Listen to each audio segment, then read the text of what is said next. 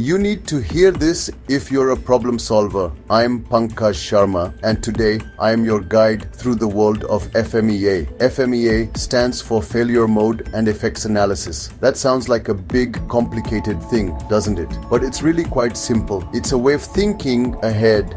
It helps us look at a process or a product and ask what could possibly go wrong here. We all do this in our daily lives, maybe without even realizing it. When you grab an umbrella before leaving the house on a cloudy day, you are thinking about a possible failure, getting wet from unexpected rain. You are doing a tiny personal FMEA. It's a proactive tool, meaning we use it a problem happens, not after. The main purpose of FMEA is to find potential problems early. By finding them early, we can prevent them from happening at all. Or if we can't prevent them, we can at least make them less serious.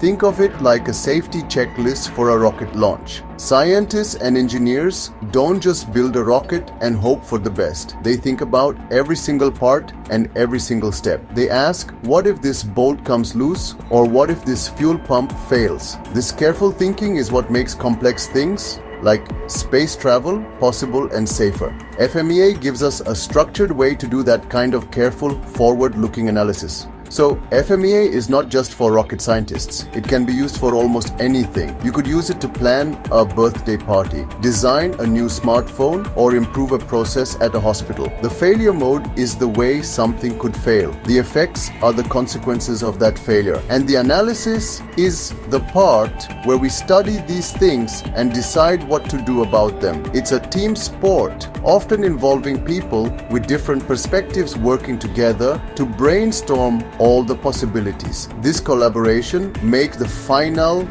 plan much stronger and more robust. This method helps us prioritize. Not all potential problems are created equal. A burnt piece of toast is an annoying failure, but a car's brakes failing is a catastrophic one.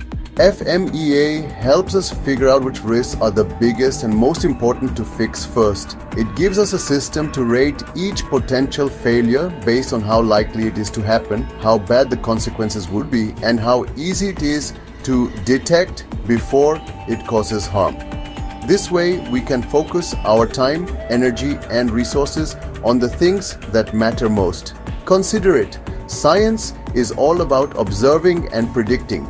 And FMEA is a tool that helps us do just that.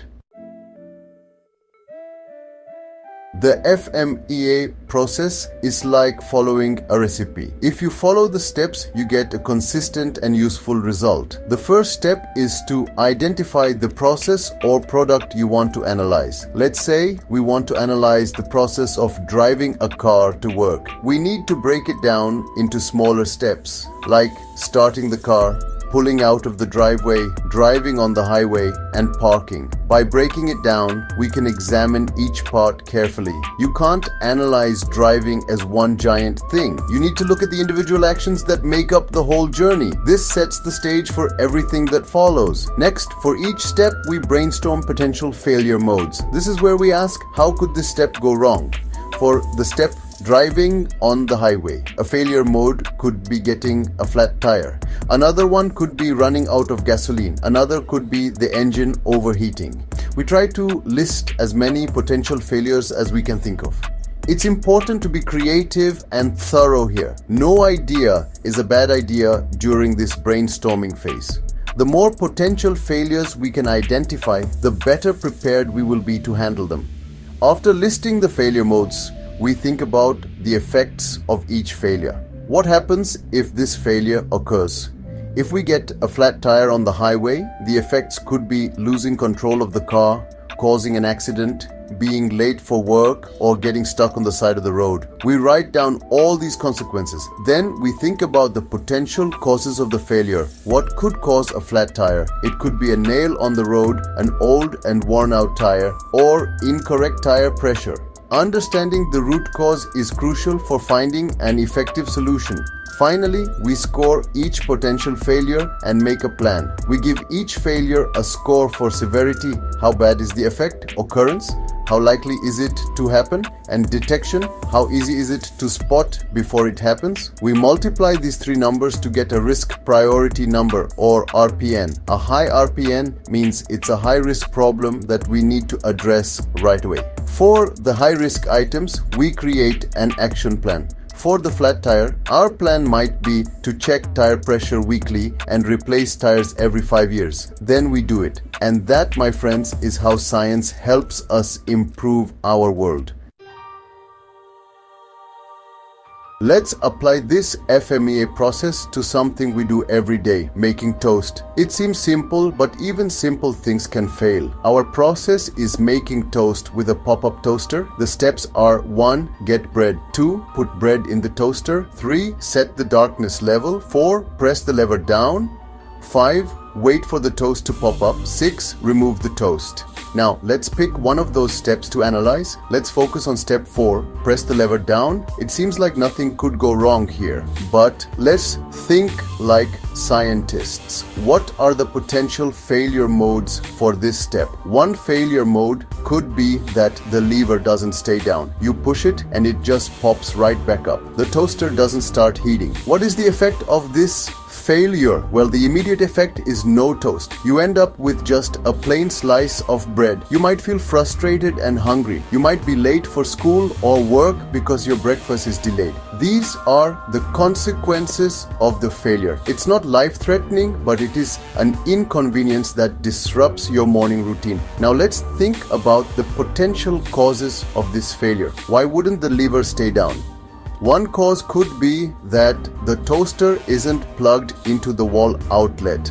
Many toasters have a safety feature that prevents them from starting if there's no power. Another cause could be a broken internal mechanism, like the electromagnet that is supposed to hold the lever in place. A third cause could be that there's a crumb stuck in the mechanism, physically blocking it from locking. Identifying these different causes is key to figuring out how to solve the problem. Finally, we assess the risk and create a plan. The severity of no toast is low, let's say a 2 out of 10. The occurrence of the toaster being unplugged might be moderate, maybe a 4 out of 10. But the detection is very high. You know immediately that it failed. Based on this, we can create a simple action plan. Our recommended action could be to always check that the toaster is plugged in before use. For the potential of a broken mechanism, our action might be to buy a more reliable toaster next time, or to clean out the crumb tray regularly. See, FMEA helps us solve problems even in the kitchen.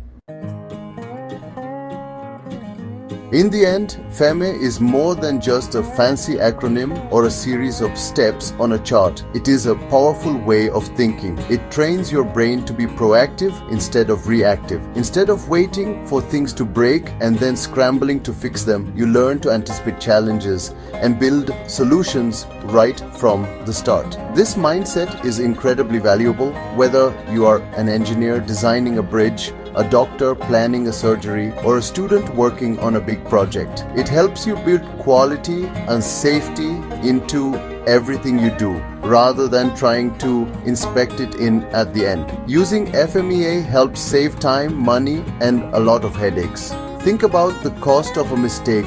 Finding and fixing a design flaw on a computer screen is cheap. Finding and fixing that same flaw after you've built 1,000 cars is incredibly expensive. It can lead to product recalls, unhappy customers, and a damaged reputation. By investing a little bit of time in FMEA up front, you can prevent these much bigger problems down the road. It's the classic idea of an ounce of prevention is worth a pound of cure, but with a structured, scientific method to back it up. This structured approach also improves communication and teamwork. When a team gets together to perform an FMEA, they share their knowledge and experience. The person from the design team might see a potential problem that the person from the manufacturing team would miss, and vice versa. It creates a complete picture of the risks involved. This process documents the team's collective wisdom, creating a valuable record that can be used to train new people and to make even better decisions in the future. It ensures everyone is on the same page, working toward the same goal of making things better and safer. So I encourage you to try it. Start small, use FMEA to plan your next road trip or to organize your homework schedule. Ask yourself, what could go wrong and what can I do about it now? You'll find that by thinking ahead, you can make your daily life run more smoothly and your big projects more successful.